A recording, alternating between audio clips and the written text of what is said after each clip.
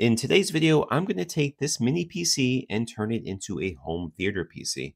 I'm going to be installing LibreELEC, which is basically standalone kodi for your computer. So whenever I turn on this PC, it's just going to boot right into kodi, not Windows or Linux, just pure kodi. So yes, you can install kodi on other devices like a Fire TV stick or, another Android TV box you might have. So some people might ask, why bother doing this? Well, I think it's a great way to repurpose an older PC. Actually did this a couple of years ago, but I wanted to take a look at LibreELEC again because now with Windows 10 end of life that has come and gone, there are a bunch of PCs that just might be lying around and could become e-waste. If you are not familiar with Kodi, it's basically an open source media center application that serves as a central hub for all your media, so your movies and TV shows. But it's also got a ton of add ons that will let you watch free TV and stream movies as well. This mini PC that I'm going to be using is the HP Elite Desk Mini PC. It's got an i5 7500 and 8 gigs of RAM. It used to be my Plex server and ran well for many years, but I now have a NAS for my Plex server, so I don't use this anymore at all. You can install LibreELEC on any Windows PC, actually, but a mini PC will fit nicely into a home entertainment center.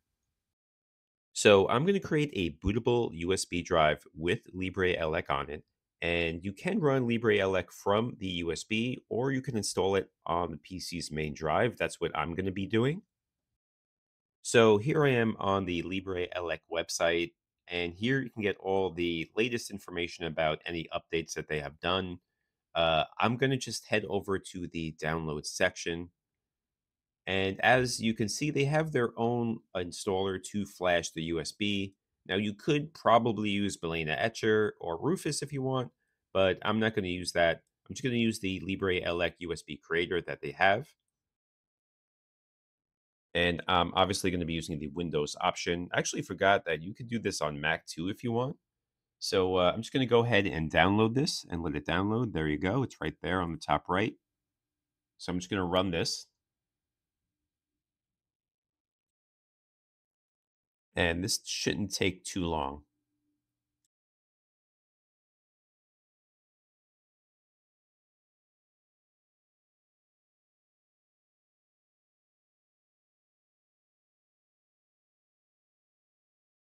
All right, now I have it open, and under select version here, see it already says Raspberry Pi 2 and 3, but obviously I want to click the Windows option. So there's, yeah, there it is, generic AMD/Intel. So I'm going to go ahead and click that one. There we go, right there. All right, now I'm just going to go ahead and select the download button. So this is going to download the image, and I'm just going to choose my downloads folder.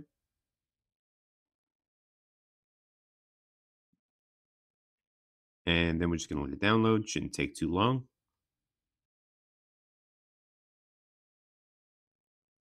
Okay, the image is now downloaded, as you can see. Now I'm just going to double check and make sure my USB stick is selected. And then I'm going to hit write. And I do want to override it, so I'm just going to hit yes.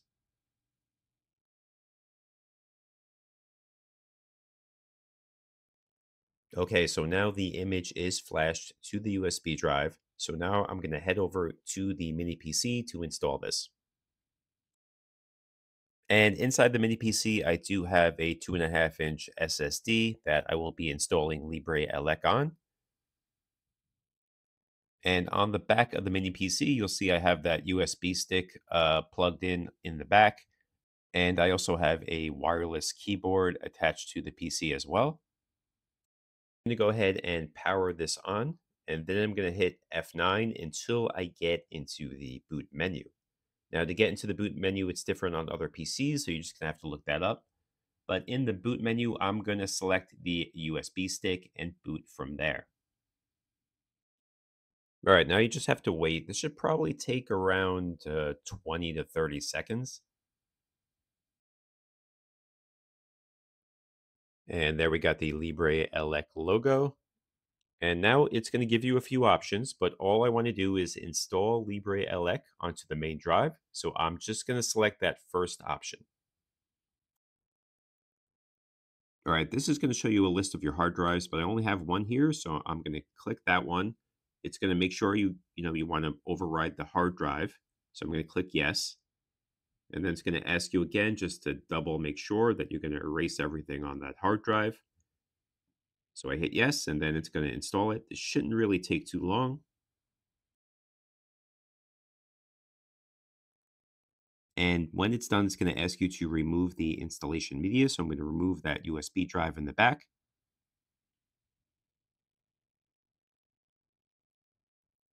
And now from here, I'm just going to select reboot.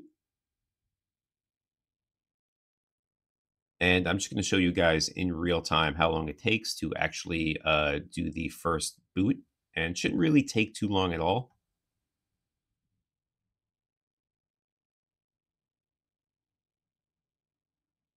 All right, that's a good sign. All right, there we go. We are in LibreELEC now. And then you could just, click through this welcome to LibreELEC section. I would definitely make sure you set up Samba Share so you can easily add videos from your PC to Kodi. Now let's find the system information settings so we could just make sure everything looks good. All right, there it is on the top right. And there's all our information right there. And this mini PC will probably run Kodi faster than a Fire Stick, which is another reason why you might want to consider doing this. So you can get add-ons from the official Kodi repository. However, the server was down when I tried to download it for some reason. But however, there are other repositories you can use. So I downloaded one and just wanted to download a different one just to test some add-ons while I was here. All right, so here's the video add-on section, and I got some downloaded. I'm just going to try out the Pluto TV app. Now, this is the same content that you're going to get on the Pluto TV Fire Stick app or the Roku app. So it's pretty cool to get some free live TV here. All right, so I'm going to choose the classic TV comedy section. And it looks like we got that old show Green Acres on. All right, as you can see, it worked. I'm just putting this black box here and muting the sound because I don't want to get a copyright strike, but it works perfectly, works well. And if you have an external hard drive with movies, TV shows, or home videos, you could just plug that hard drive into the PC and play them in Kodi or LibreELEC, that is. Or you could just drag some videos from your PC to LibreELEC from your main PC. Now you see I have two windows here open. I'm just going to drop and drag or drag and drop a couple of videos from my main computer onto LibreELEC. You just want to make sure you're dropping the video files into the video folder in LibreELEC. All right, now I'm just going to go ahead and go to the video section, and I'm just going to go to videos right there. And those are the two videos I just drag and dropped from my PC. So I'm just going to play one right now. Today's video, we're checking out a PC from AC. So again, I just think this is another way to repurpose an older PC if you have just one, lying around. If you still use Kodi, let me know in the comments below. But that's going to do it for this video. Please hit that like and subscribe button. I would appreciate it. Thanks for watching.